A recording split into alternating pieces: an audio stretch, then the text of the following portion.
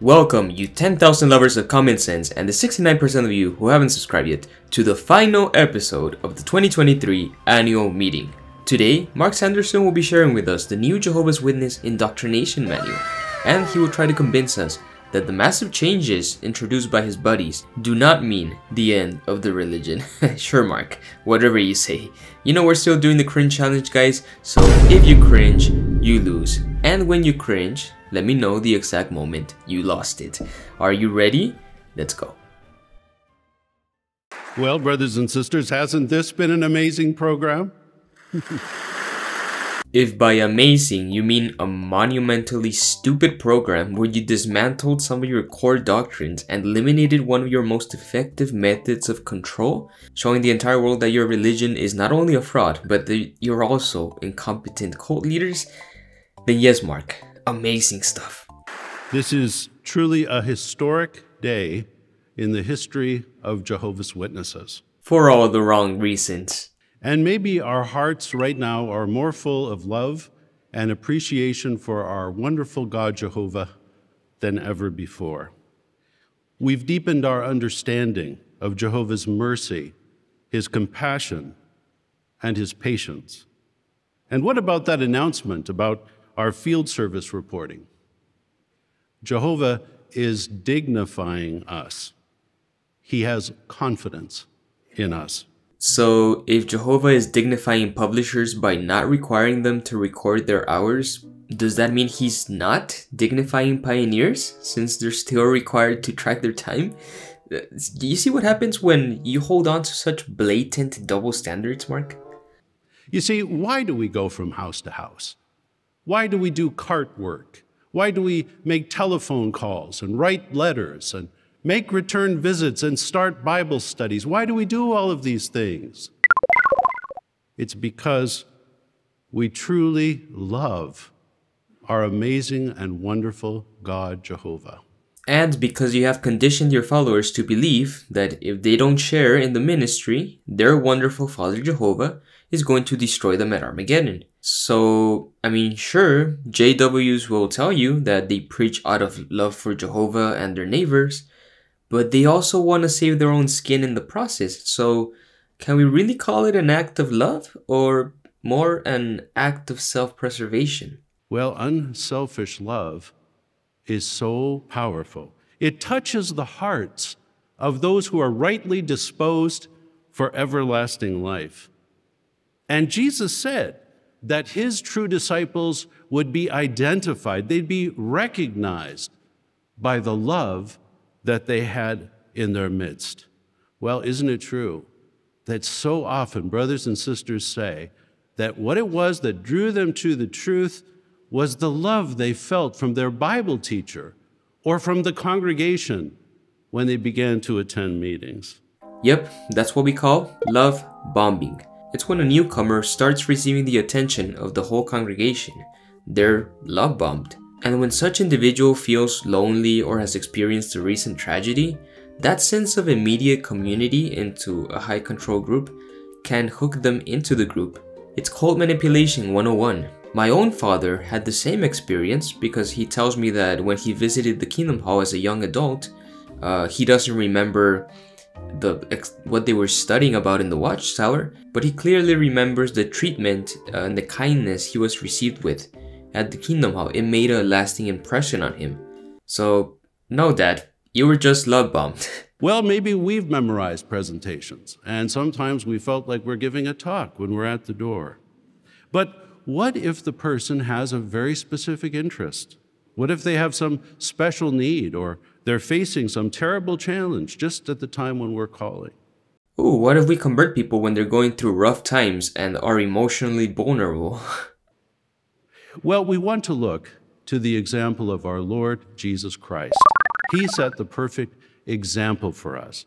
He showed love for people by choosing subjects that were appropriate for each individual. And his personal interest in individuals attracted people to the message. Or come to think about it, maybe it was the fact that this dude could literally heal the sick and raise the dead. Who wouldn't want to be close to someone like that, Mark? Now, Mark Sanderson briefly goes over a few separate stories from the Gospels that show Jesus being a skilled teacher. You know, the time he talks to Nicodemus, and the time he asked a Samaritan woman to give him a drink. What these ancient narratives have to do with modern Jehovah's Witnesses beats me. It seems to me like you're an expert, Mark. So now, what do we learn from these two simple accounts? Well, Jesus did not use a memorized presentation.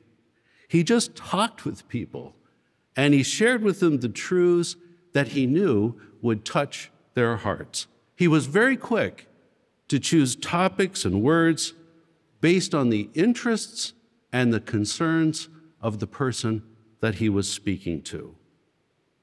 Well, now, with all of this in mind, you may be wondering, well, you're supposed to be wondering, but Thank you, handsome, for telling me exactly how I should feel. how can I display that same love for the people that I meet? See, wouldn't it be wonderful to have a little bit more help to see how we can show love for people and make disciples? See, wouldn't it be wonderful to have a publication that would help us to be more flexible and more responsive to the different needs and interests of the people that we meet? You already have it, you donut. It's called the Bible. Shouldn't this book, the inerrant, infallible Word of God, be enough for you? I guess the early apostles were really bad at the ministry because they didn't have Watchtower booklets. And what if that publication highlighted specific ways that Jesus and other first century evangelizers showed their love as they made disciples? Well, you will be happy to know that Jehovah's organization has produced just such a publication. It's a 32-page brochure entitled, Love People, Make Disciples. Oh boy, take a look at this atrocity. There's something just so eerie about this cover. Look at this diverse group of people, although none of them have beards. The closest we have to a beard is this evil goatee, but this man must be worldly. But now, would you like to see a little preview of what this brochure contains? Please watch the following video. Please kill me.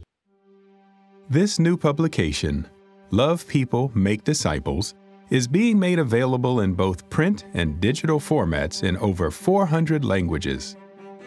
How is the brochure designed to help us show love for people we meet?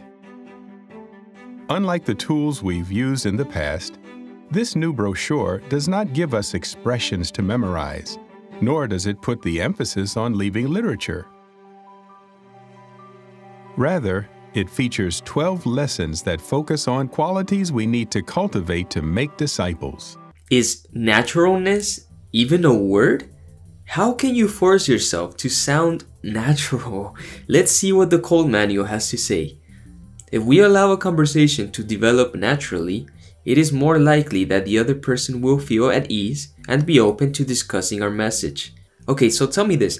How can a conversation flow naturally if you have an ulterior motive to preach? Isn't that just manipulation? I also love how each of these lessons has a short video to go along with it, because apparently if it wasn't for the videos, we would have no way to grasp this complex message. Just take a look at this short one, it's just hilarious.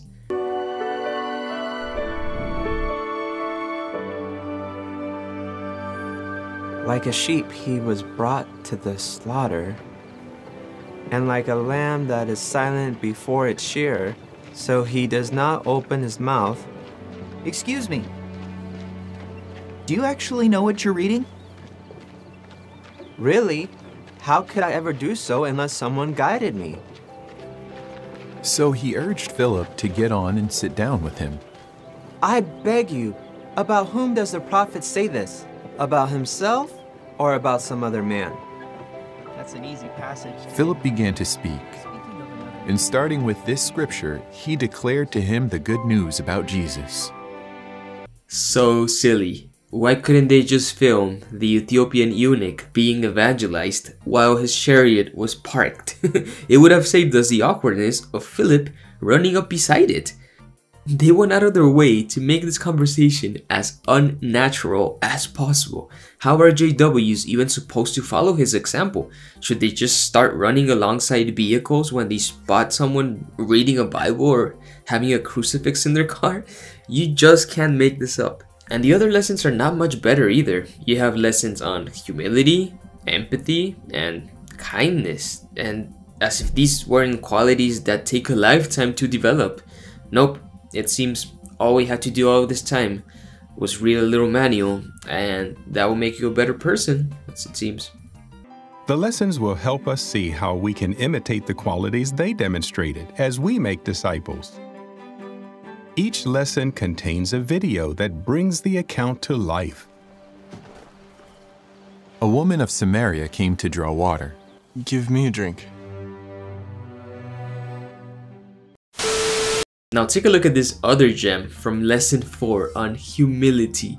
Our message is more appealing when we present it humbly and respectfully. Watchtower, it doesn't matter how you sugarcoat your message. Your message is supremacist in nature because you're claiming you're the only ones with the correct religion and that anyone who refuses to join your movement will eventually be destroyed.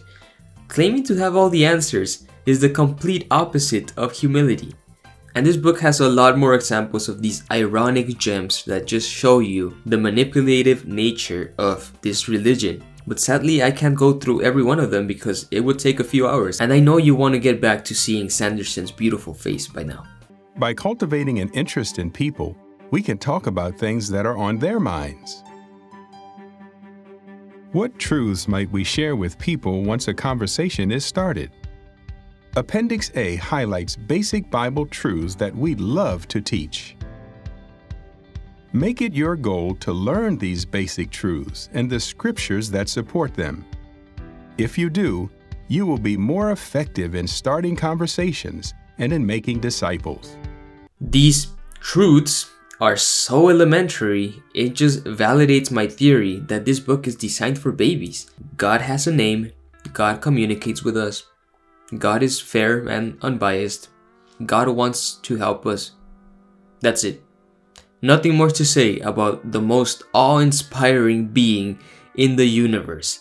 This religion is going backwards. For example, a conversation can be started by asking a simple question, such as, "Have you heard that God will soon end all suffering?" Or, "Did you know that the Earth's environment will be restored?" Sharing a simple truth at the right time is powerful. Jesus said his sheep would listen to his voice. In other words, rightly disposed ones will recognize the truth when they hear it expressed simply. Appendix B helps us to determine whether to continue a conversation. Appendix C provides practical suggestions on how to conduct Bible studies and enjoy life forever. Yep, this manipulation manual will teach you how to manipulate people using this other, longer manual.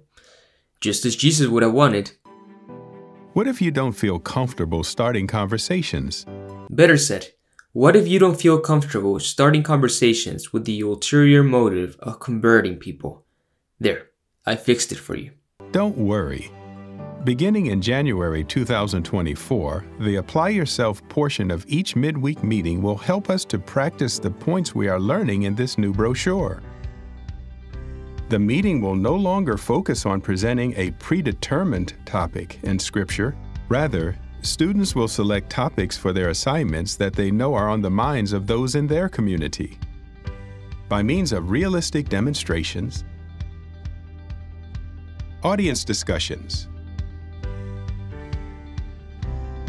and talks, our meetings will assist us to develop skills that will help us start conversations naturally and adapt to each person's concerns and needs.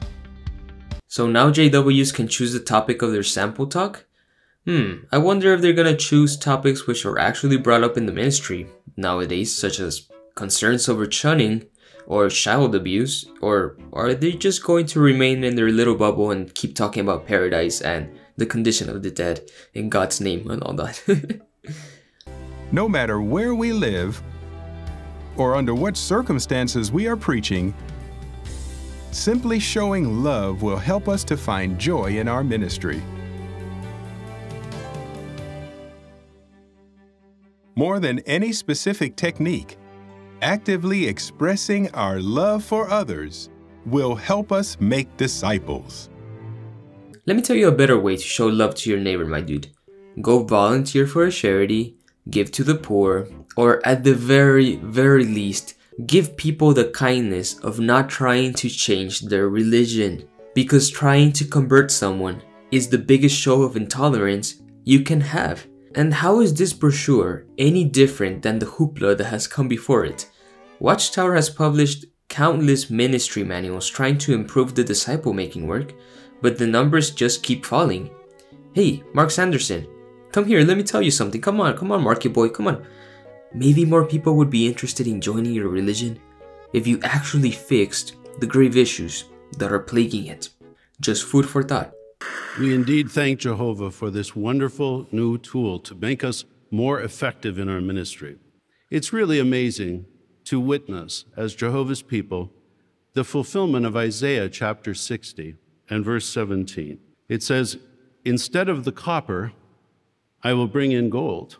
Well, what's the point of the prophecy?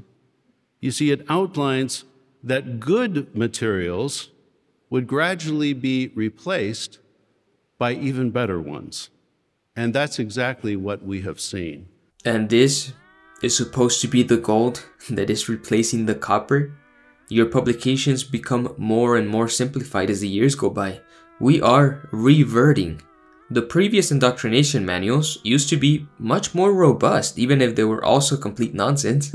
Because remember that reasoning book, the little brown book we were supposed to carry with us in the ministry all the time? I remember I carried it and it was useful. What happened to that? Was that just too complicated for the sheep? I mean, at this rate, in a couple of years, I wouldn't be surprised if an older Mark Sanderson released a coloring book designed to help you become a better teacher. What a joke. With each of these organizational adjustments, we went from something good to something better. And I think with the things that were announced today, isn't it true that we're seeing that again? We're going from something that was good to something even better. And I think we'd agree, too, that Jehovah is helping us to mature as a people. He has confidence in us that our concern is not merely the number of hours or the publications that we place that we're going to put on a report. We love Jehovah, we love people, and we want to make disciples. And so, what does all of this mean? It means you have no fucking clue what you're doing.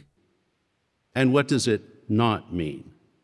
Well, first, these adjustments do not mean that we are in any way slacking off in our ministry. It does not mean that we are slowing down as we approach the Great Tribulation. Nothing could be further from the truth.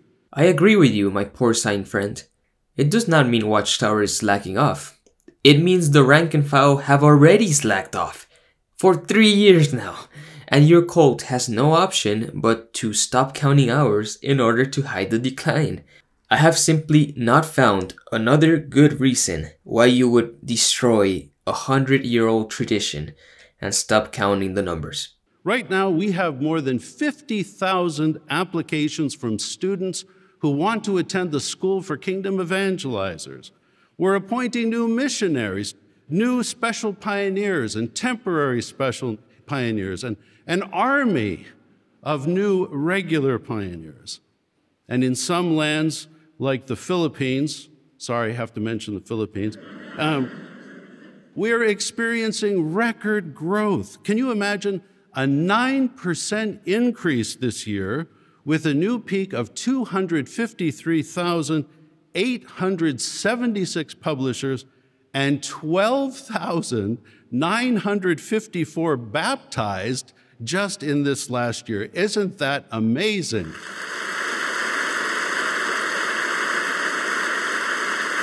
This man is not only a professional donut picker, he's great at cherry picking as well. The Philippines? Are you kidding me? We're talking about the island nation that is mostly Catholic, deeply impoverished, and has a long history with religious cults. And please, I mean no disrespect by saying this, because if you are a Pinoy from the Philippines watching this, I love you. I think your country looks amazing and gorgeous. But let's be real for a second. The Philippines is just the perfect nation for cults like Jehovah's Witnesses to proliferate, just like Mexico and Angola. If you want to impress us, Mark, say there's been an increase in Europe, in Japan, in the United States, countries where you are in serious trouble right now. The Philippines, get the hell out of here, man. You probably spend more time at Jollibee's than in the ministry when you're in the country. Please know that in no way is the work slowing down. Our ministry has never been more important than it is now. If you actually believe that your ministry is more important than ever, you would not have gotten rid of your hour requirement. Now at this point, you're just lying through your teeth. So what then do these adjustments mean? Well, they do mean that our motivation for carrying out the ministry has been even more clarified. You see, we share in the ministry because we love Jehovah and because we love people. Was that not the motivation before? So this is the time when we want to be busy in Jehovah's work. Do you remember Jesus' parable of the master and the 3 slaves? It's just so fitting that Mark ends his talk by reminding his sheep to keep running on the hamster wheel and comparing them to slaves. And guess what he's about to mention? Yep, the Great Tribulation. What an exciting time this is. The governing body sincerely hopes that many more will come to join us in serving Jehovah before the end comes. And remember, Jehovah delights in rewarding his people for their faithfulness and for their generosity. So with the Great Tribulation fast approaching, have no doubt that Jehovah will soon richly reward you as we all give generously of our time and our effort to love our amazing God Jehovah and to make... I just can't do it. I can't take this shit no more, man.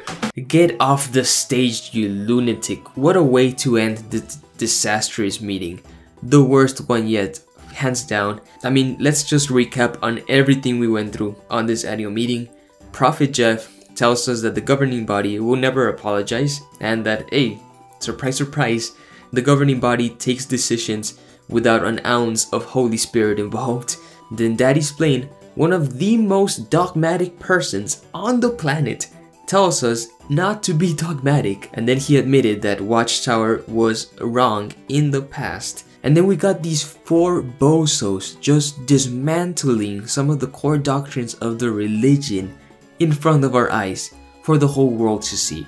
So thank you, governing body. Thank you for being such incompetent cult leaders and for showing all your followers who you truly are. From the world headquarters of Jehovah's Witnesses, this is JW Broadcasting. So guys, let me know what you thought of this talk in the comments below, and let me know the moment you lost the cringe challenge. Making these videos takes a lot of my time and energy, so if you would like to support my activism, please join me on Patreon. It's only $1 a month and you get early access to all my videos. This work would not be possible without the monetary support of my Patreons and my YouTube channel members, so from the bottom of my heart, thank you so much. And special thanks to my Tony Morris rank members on Patreon: Michael D, Bonnie D, Jay Miller, Christian P, Jason C, Juan R, Robert C, Stargazer K, and JIO. You guys are the best. Take it easy guys, have a wonderful day, and stay away from the tower.